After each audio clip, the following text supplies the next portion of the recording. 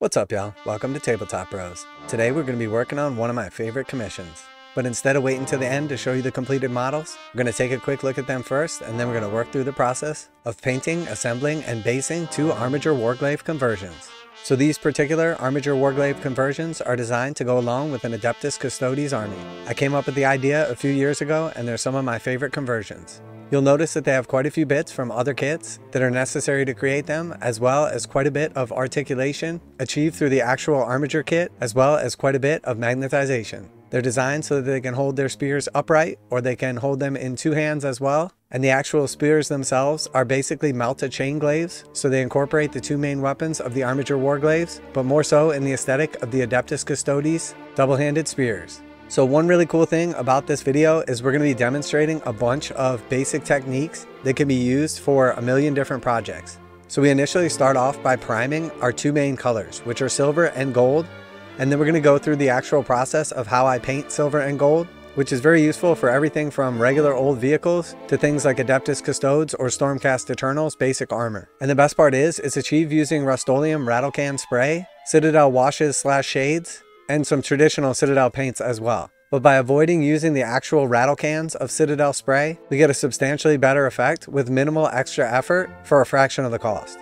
And then towards the end, we're going to be doing our custom basing, which in this case is Imperial ruins, and then we're going to add some snow. We're going to be doing a basic muzzle burn technique, which is a sort of like heat weathering on metallics. And then finally, we're going to pop in and do some OSL with the airbrush at the end to simulate that awesome glow effect. So I'll have a list of all the paints used down in the description, but we're starting off here with our silver spray, and then we're just going to be going through and using Nuln Oil to coat the entire thing.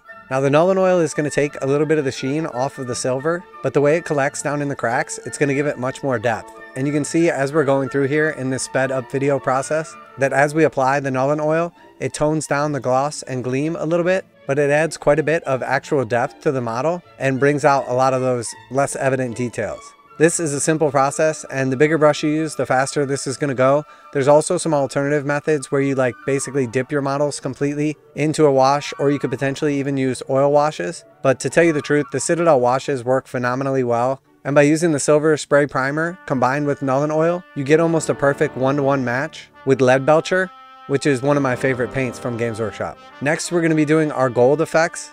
And once again, we're using a Rust-Oleum gold spray. And then we're going to be using Reikland Fleshade from Games Workshop. And as we sort of go over everything, we're paying specific attention not to get excess amounts of the wash down in the joints, because when it dries, it can stop them from working and articulating the way that we want them to. But you'll see very quickly that, again, this adds tons and tons of detail to the model. I'll remove wherever it pulls up a little bit too heavy, but in general, you can see almost right off the bat, this is going to give us a very close match to Retributor armor, which is one of my favorite gold colors and the one that we'll be using later on. And again, part of the beauty of these two techniques for the silver and gold is that it allows us to use that spray primer without having to buy Games Workshop's $35 a can primer. It gives a much smoother finish. And in all the years I've been doing this, I've never had to worry about the sort of grainy effect that occasionally happens from Games Workshop spray primers. So not only are they super expensive, but I feel like Games Workshop spray primers, particularly the metallics, are an inferior product. So we're not going to be demonstrating the actual process that I created these conversions, but you can see with the individual components, essentially what I've gone for. The main changes that have been made is quite a bit of additional Adeptus Custodes bits to make them fit in with the rest of an army. We use two shields as the shoulder pads for the carapace. Obviously we have our melted chain spear conversion to look more similar to the Custodes weapons. And then we use various other bits like some swords with the hands removed to represent their misericordias. And then some Terminator tabards and shoulder pads for the sort of shin guards. So once we get everything laid down and it's completely dry, as far as our metallics are concerned, we're going to go through and do a dry brush layer over top of the gold. And for this, we're going to be using our Retributor armor, and that's going to bring everything up to that beautiful sheen once again, a little bit of which was lost by our shade. But it's going to stop us from having any of that traditional sort of coffee staining effect, and make sure that everything looks clean and good. Now we're going to go through and pick out some additional details. So you'll notice that we've essentially picked all of the stuff that's predominantly silver and sprayed that in silver and washed it. And then all of the stuff that's predominantly gold, sprayed that in gold and then washed it. And then we dry brushed all of the gold by using batch painting techniques and essentially painting the majority of the models with our rattle cans. We eliminate a lot of the tedious process and make sure that we get a nice and smooth coat of our metallics. and then by picking out the smaller details, it makes it substantially less obvious to the end user. So once we get all of those basics done, that's our metallic silver and metallic gold essentially finished. We're going to need to go through and do our actual basing. So you'll notice that I've used a couple of pieces of like ruined statue from some of the older Games Workshop Sector Imperialis kits. I've marked out clearly on the bases where the actual feet outlines will go, and then I've attached a couple of like the larger pieces of rubble. I've added a couple of magnets so that the spears can stand upright. There's magnets in the bottom of the shafts and then also in the corner of the statues. And then I'm just going through and essentially adding in some of our typical mix. The mix is composed of little bits of cork rubble, some sand from the beach, and then we're just essentially layering it up with super glue. We're regularly testing to make sure that the feet still fit exactly where they need to be and don't interfere with our mounting points. Once we have the construction of our bases complete, we're just going to prime them. In this case, I started off with a black, and then I did a gray and a lighter white, sort of a Zenithal prime. And then I went through afterwards and dry brushed on a couple of different shades of gray. And then I went through and shaded the majority of everything with some Agrax Earthshade. I then picked out a couple of our key details with gold and silver, and then did some additional washing on them. And then of course painted our base rims Abaddon Black. Once this is all done, we're ready to move on from the bases, and we're going to work on our muzzle burn. So the idea with the muzzle burn is essentially to show that there has like been extreme heat and sort of like charring or blackening towards the end of the barrel. And oftentimes you'll see the metallics have a sort of oil slick like look to them. So the way we achieve this is we start with our gold, which is already applied to all the pieces that we need. And then we're going to go through with a sort of brown color. You can use light or dark, it doesn't really matter. And then we're going to follow that off with the metallic purple. Each color that we add along the way, we're just making sure to cover a little bit less of the previous surface area. So we want the most of it to be covered by the gold, and then the brown, the metallic purple, and then we're going through at the end and adding a little bit of char to the barrels with our black. And that's a simple way to achieve this sort of like heat weathering technique, which obviously, as you can see, adds quite a bit to the model and looks super cool. After that, we're going to go through and just add on some of our like basic extra little bits that we painted separately.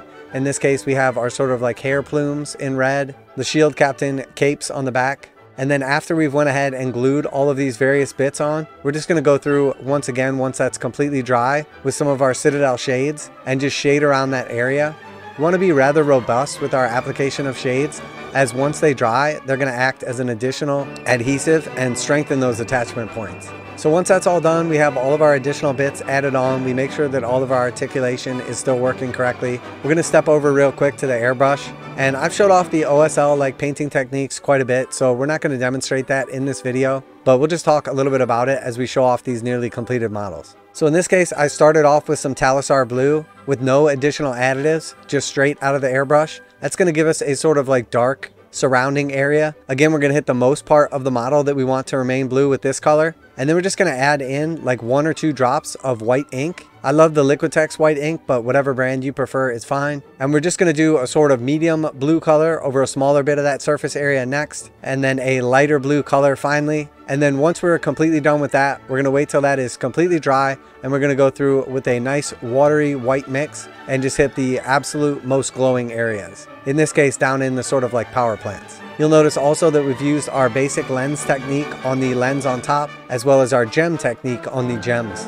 And now we basically have our completed models. So we can see that there's quite a bit of articulation on these models, and if done correctly with the application of magnets, we're able to simulate that the armigers are holding their weapons in either one hand vertically or in both hands with the sort of horizontal feel. And in this case, we have the models demonstrated with the Malta weapon on top and then also the stubber on the arm, but either weapon can be switched to either spot. And realistically, for game terms, you're only going to get to use one or the other, so you can just leave it where you like it and take the other one off.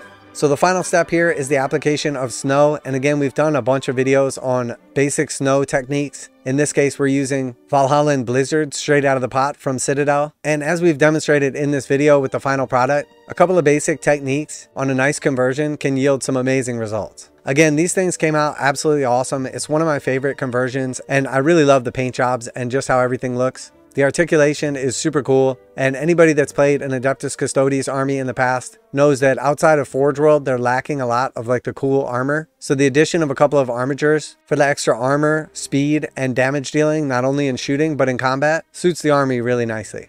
So if you enjoyed today's video, hopefully by now Tabletop Bros has earned your subscription. If you have any questions about the conversion process, where some of the bits came from, or how exactly we did a particular painting technique, feel free to reach out to me in the comments below. Really appreciate you guys taking the time to watch and hopefully enjoy today's video. And if you did, make sure to stay tuned because we got plenty more coming down the pipe. Man, do I love these things, and they came out awesome. But that's it from the Tabletop Bros. Later!